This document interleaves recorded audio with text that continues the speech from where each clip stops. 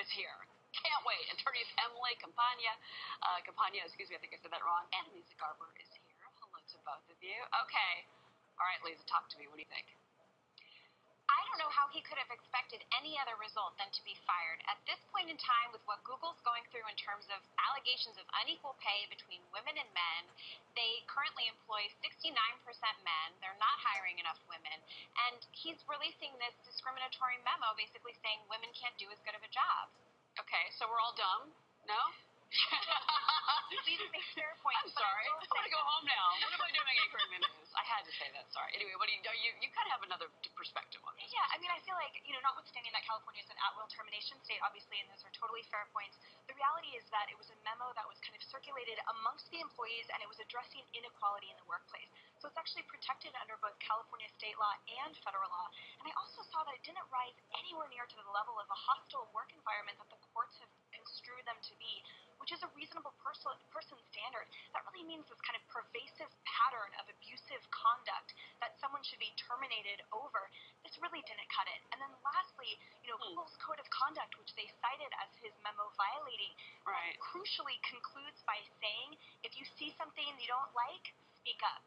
So it really didn't violate the code of conduct on its face that Google purports to really emphasize among all of it. But if I was a civil rights attorney, to be honest, I would say, okay, wait a minute. No, you're basically insulting a group, a minority group. In the case of Google, women are the minority, if you look at the employee numbers, right? Exactly, and I do have to respectfully disagree with Emily. I think that at this point in time, even taking apart the fact that Google's facing this lawsuit about discrimination and unequal pay, you look at their process internally. He released this internally. He could have gone about it in a couple different ways. If he had a real problem, he could have talked to his peers about it outside of the workplace.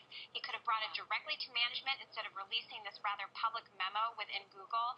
There are different ways he could have gone about it. And again, at will, Google can fire him for basically any reason. There's no First Amendment protections within a private workplace. And I've done a lot of work as well on employment issues, just in general as a journalist, and that was my first thought. Like you're an at-will employee. Google has every right to fire you, especially if you're kind of insulting the company and going against the company. That go if you don't like it, go work at Uber. I guess is what I would say to this guy. Uber's right. Yeah, right. Uber's another one. Yeah, get there. Exactly. Well, I mean, in Damore's defense, and what he will argue is, look, throughout it, he specifically cited, this is an extreme stance that I'm arguing here. He kind of emphatically and abjectly stated throughout, look, I'm not advocating for inequality. I'm not advocating for gender differences.